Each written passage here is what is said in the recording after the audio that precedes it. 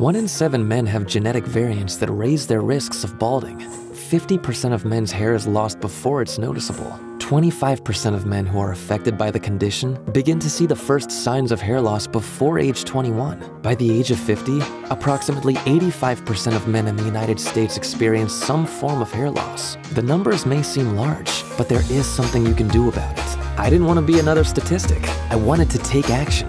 Now you can too. Get a free consultation today at New Look Institute.